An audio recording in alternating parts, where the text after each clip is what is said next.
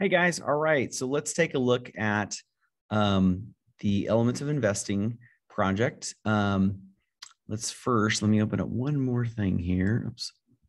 Let's see here, scoring rubric as well. So first of all, there are going to be 12 options for you to choose from. There's only 9 actually in the book, but I wanted to add 3 extras because we have 10 groups in our class. So in your drafting order, you'll be picking one of these 12 options to choose from, and the slides are here. The scoring rubric is here as well.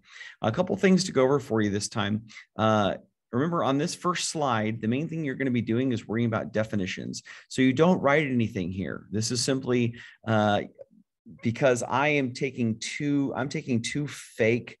You guys get any one of these 12, and then I added 2 extra fake ones just to give you an example of what your project needs to look like. So you're not going to be actually telling people that a good idea would be to only buy crypto, but I'm going to be arguing that today just to show you what the actual project looks like. So I would take words out of what this title is. And so I decided to define buy, and I decided to define crypto. If yours is avoid all credit card debt, or if yours is set aside cash reserves, you're going to find 2 words or 2 phrases out of there. Like, for instance, you may not just want to define cash, but you want to define cash reserves, because that's a term together, and define what that is. You don't have to have Webster's dictionary for it or anything, but just making sure the other side and the audience knows what you're talking about today. There's no evidence that needs to go with this, though. One thing over here for your first slide.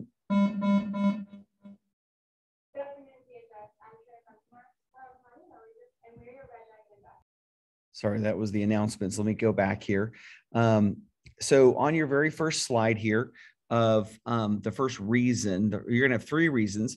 Your evidence this time around is going to be already decided for you. So instead of you picking what you're going to put on here, this isn't going to change. So this is not in red this time. It's in black. You must show a video for your first time out. Remember, all 3 of the slides need to be shared with all 3 of the members. And this time around, any videos that you do, any articles that you show have got to be shared amongst all of the people in your group as well. You can't just be like, well, it's my slideshow, so I have it. If your computer dies on you, we want the other people in your group to be able to have access to that. So this time around, we're going to be working off what we call a claim, warrant, impact. This is a claim, and you are a 16, 17, 18-year-old person. So I'm not trying to be mean here, but you're not credible. You haven't published any kind of journals. You haven't made any kind of studies. So you're making a claim here. You're claiming crypto has seen incredible gains.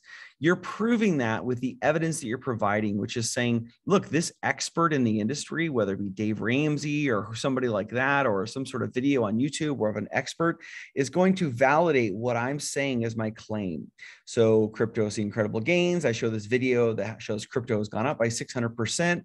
I then come back to this slide and I finish the slide with the impact, claim, warrant, impact.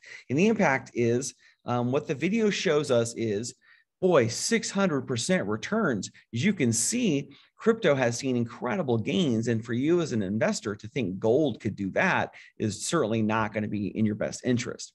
So as you can see, I've claimed, warrant, and impacted that entire thing. This is important this time because over here, when it comes to impact statements, if you give me a slide and you don't give me the impact statement, you're going to lose a point. So if I'm on your team, you're my teammate, and you get up there and you're just like, okay, so anyway, crypto's seen incredible gains. Here's this video. Okay, never mind, then move on. And like, I don't ever get like spoon fed as a judge. This right here was where you spoon feed the judge. You spoon feed the audience. This is why ours is better than theirs. This is why this impact statement is very, very important. You're going to be doing this for the second point as well, but this one needs to be an article instead of a video. Third point, same thing.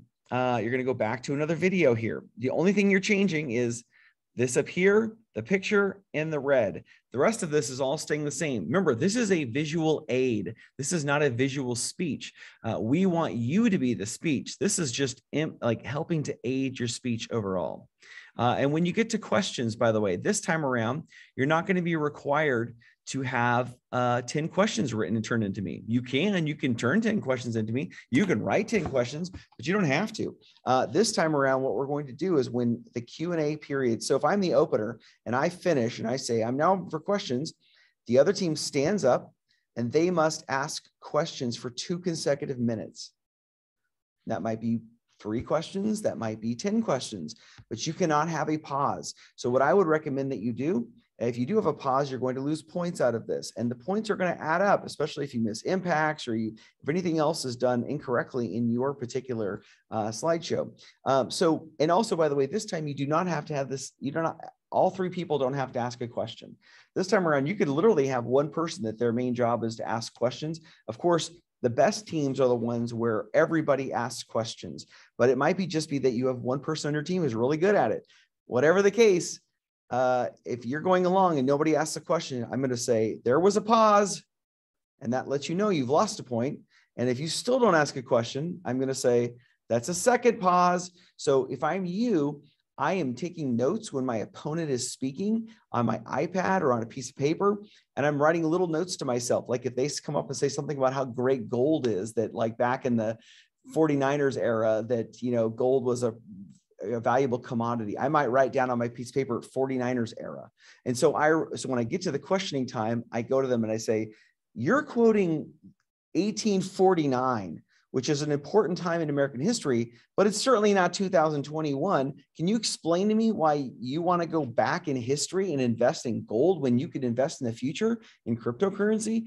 And that's kind of what I mean, is that I want you thinking on your feet. I want you write questions as the person's going along. Prefabricated questions are never really very fun. Like, why do you think gold is better than crypto? That's so boring. You're killing the audience. Whereas impromptu questions are often much more interesting. When it comes to the persuader, this time around, you're going to have 3 main arguments, and all 3 arguments are going to have a video. So you've got to have a video for all 3 of these. They're going to make an argument, which is also a claim. You're going to provide evidence, which is the warrant, and you're going to impact every single one of these. You're also going to change this up here to where this is better than this. You're doing that for all 3 points, okay? The closer statement here has no evidence. And the reason is because you're not building anything. You're simply, when you're the closer, you're the final person talking. So you're making an argument, crypto has way better returns, and you're impacting it. And really, judges, why you need to know this is because if you invest in Bitcoin or you invest in Ethereum, you're going to see far bigger returns in the long run than you are over gold, which doesn't have very big returns. You're going to have 3 main arguments for this. And I don't mean crypto is way more fun as a good argument. I was just writing it to show you an example of an argument. It's not a good argument, but I mean, it is kind of, because I am like kind of addicted to looking at my crypto every day, especially today. It's all-time high, which is the 20th of October, 2021. But who knows, when you're watching this in the future, maybe this might be 5 years from now, you're watching this and you're like, Mr. Simpson, crypto crashed 3 years ago. Like, okay, I didn't know that. Anyway, argument number 3, and then there is no questioning afterward. Looking at the scoring rubric. If I am a teammate, if you are my teammate, I am looking at your PowerPoint. When you practice your PowerPoint in front of us, if you have typos in your PowerPoint, I'm making you stop right in the middle of your practice speech. No, don't finish it. Stop right now and correct the errors. If things need to be capitalized, you need to capitalize them. You do what you turn into me can have errors on it. I don't care. What you're turning into me as far as PowerPoint is a rough draft. What you're showing the class is your final copy. And if that final copy has errors on it, you lose points. You lose a point for every error. Last time it was 2 errors equals 1 point. This time it's gotten a lot harder. Questions, no pauses. Your videos have to all be screen recorded this time. You cannot have any like videos off of the internet. You must, so what you do is you open up your video, you screen record it, you make it into a file, you airdrop it to your teammates, and everybody has it. There's no delays. I don't want to see commercials, and I don't want to see, the little circle, your iPad doing circles because it's trying to upload a video or something. That should be all done. You must have enthusiasm about your project. You should be adequately arguing on behalf of it. You shouldn't just be like, okay, I'm up here, whatever, crypto's lame, I don't care about any of this stuff. Like, that is not good. Make sure you turn your work in on time and make sure that you have impact statements throughout. All right. Thanks, guys. Good luck on this. It's going to be a lot of fun.